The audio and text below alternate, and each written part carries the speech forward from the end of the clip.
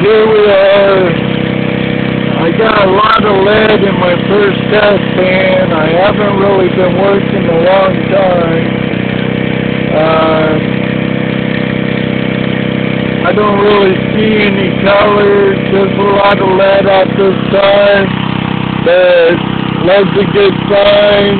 I'll work a little deeper around that crack and give it a little more time. I had a clog, so I shut it down and cleaned it out for shits and giggles.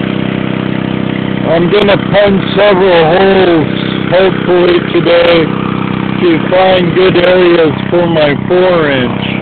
So,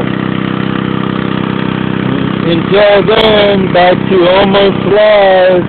I'm going to get my chair and my water window and stuff and get a little more comfortable. I've been hunchbacking it while lawn arming with the STS.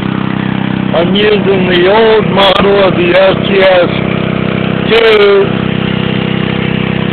from goldsnare.com.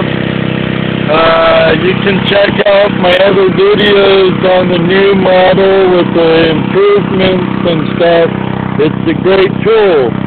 So, until then, y'all have a good one, and you'll hear from me later this afternoon.